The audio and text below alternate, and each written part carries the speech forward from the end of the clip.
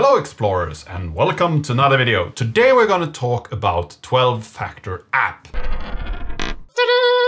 And 12-factor app is knowledge that has been gathered by a lot of different people that have built web services or services in a cloud environment. So these small microservices. And when you're creating a cloud of microservices, there are some good factors that you need to use in order to make your production environment and your development environment as good as possible. So this is 12 factors that you will add to your system in order to get a smooth working environment. First off, we have Codebase.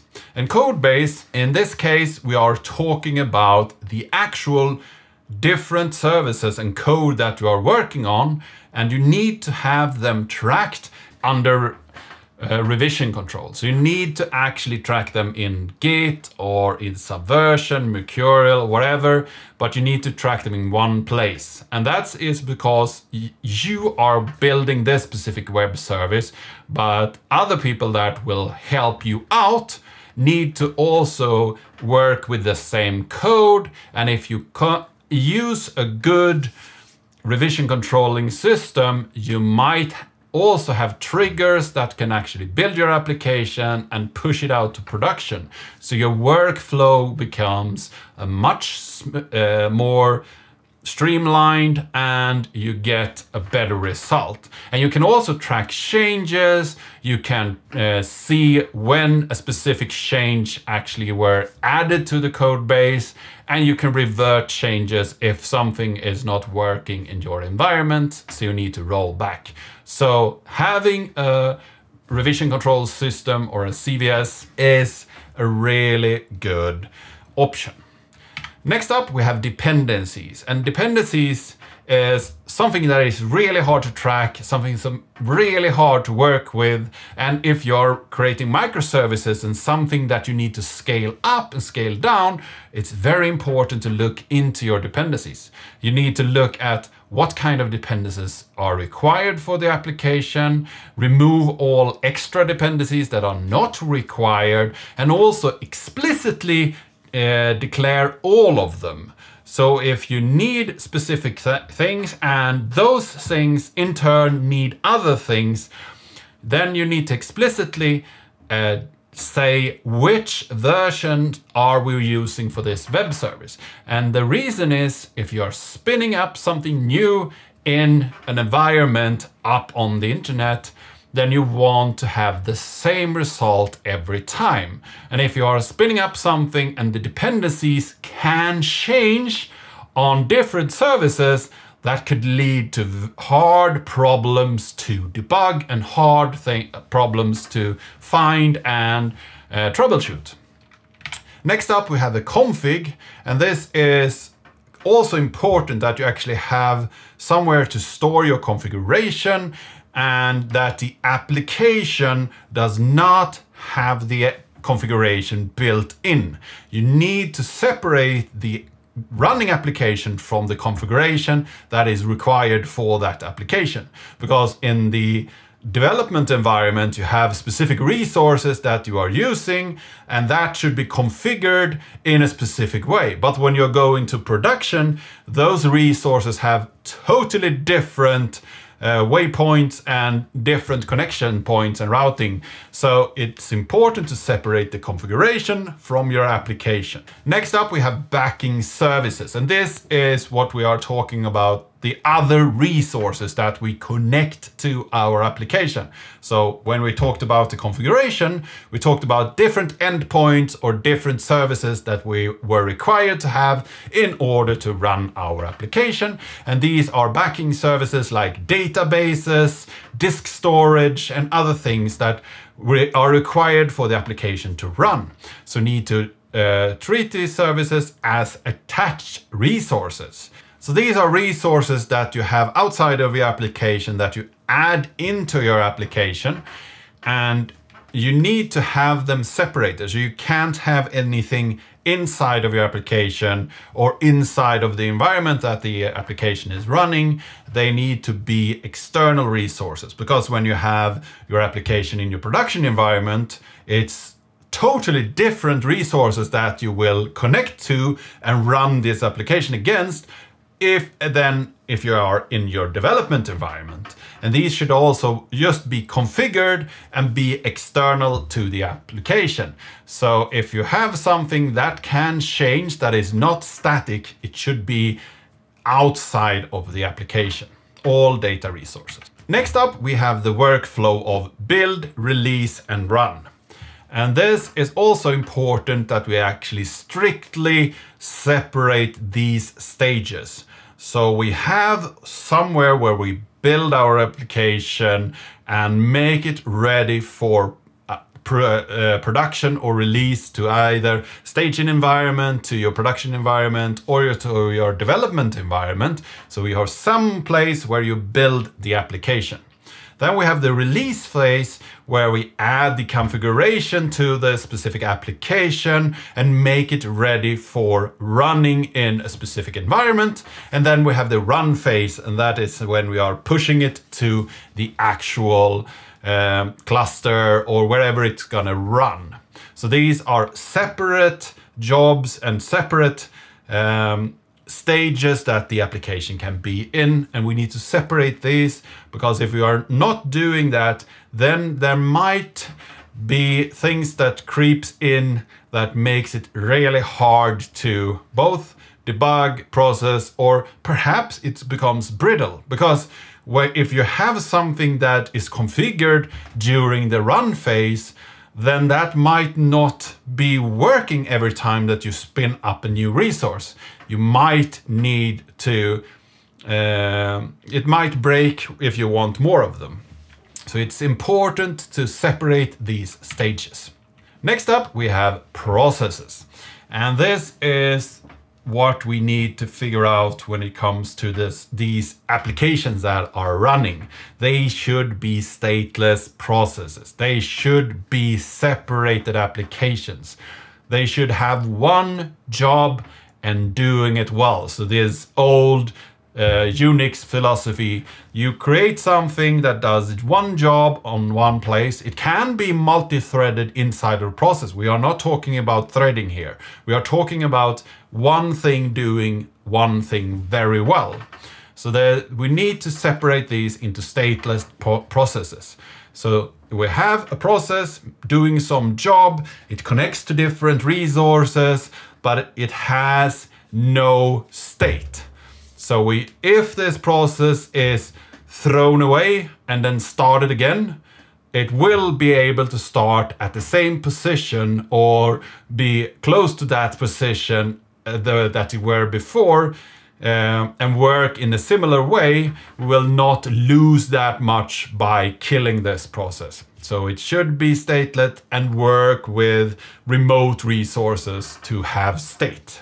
Next up, we have the port binding, and this is some way to separate what is actually connecting into your application from the actual application logic.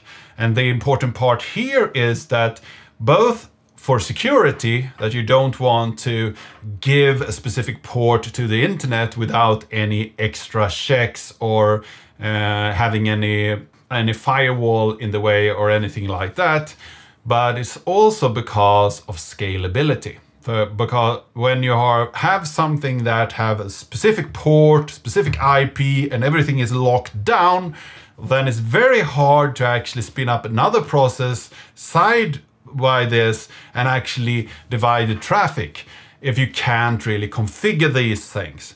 So the port binding and exporting services behind port binding is important, because you want to have different services be available in different amounts. So you want to be able to scale them up and down. And here we come to the scale out. This is a concurrency. It's very connected to the other things that we talked about, because we have this process model that is one thing does one thing very well, and we have the port binding and the external resources. That means that these stateless processes can be killed if they are not needed, or if they are broken and so on. And we can spin up new one of those if we are needed. And if we want, for instance, if we have a web service and then we have some business logic application and it goes really hard, it can't really process all that traffic, then spin up 4 more of it. And then you have 5 times the load that you can handle with these stateless processes. So you can concurrently do a lot more work if they are stateless, so you can create more of them and then kill them when you're not needing them anymore. Next up, we have disposability, and that was what I talked about here.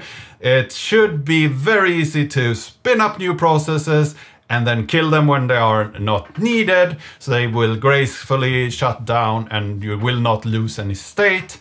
But you're not, no process is really precious. If one process dies, the whole logic of the program should not die with it.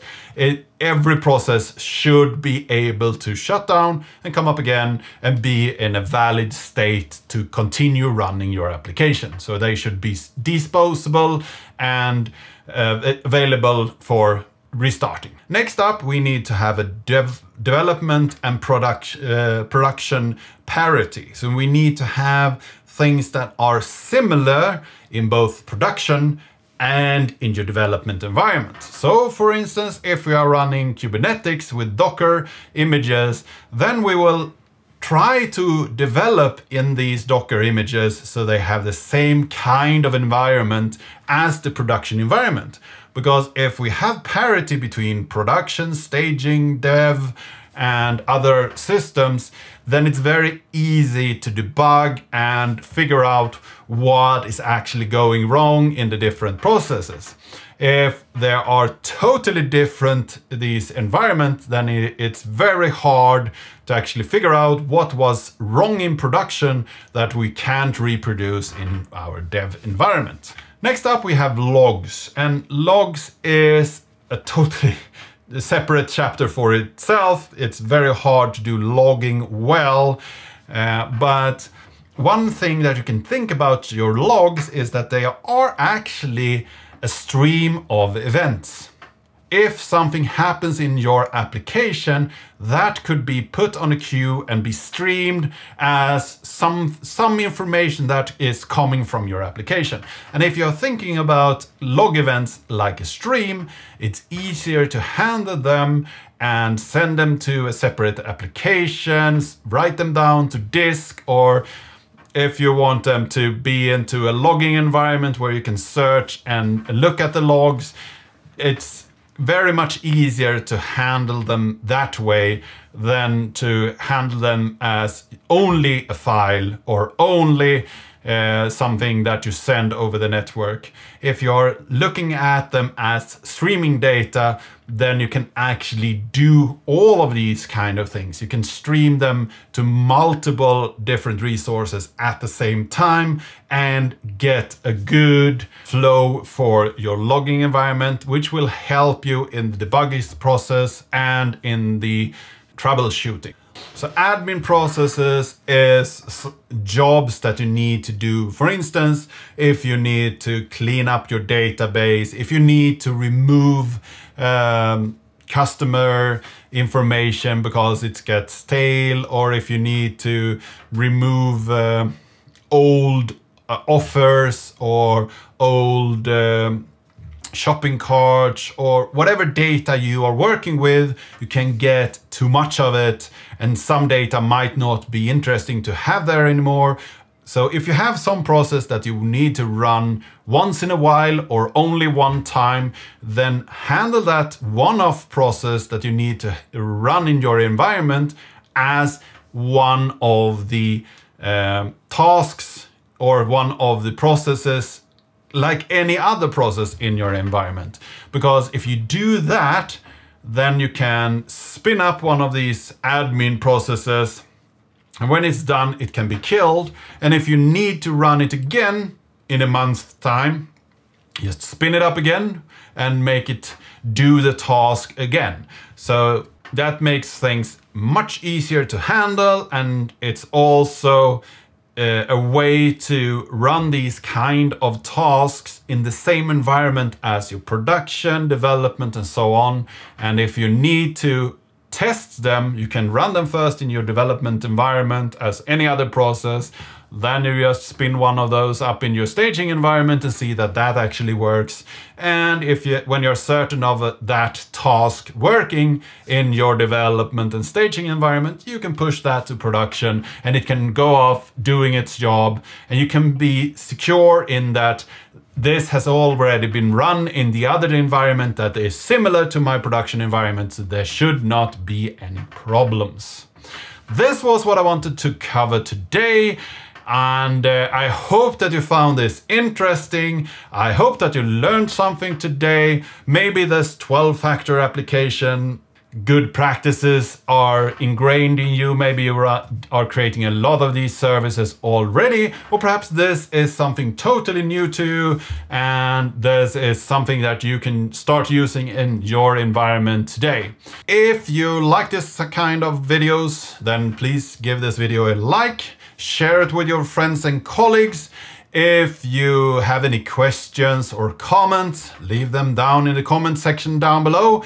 If you haven't subscribed yet, please do that. And I really hope to see you in the next video.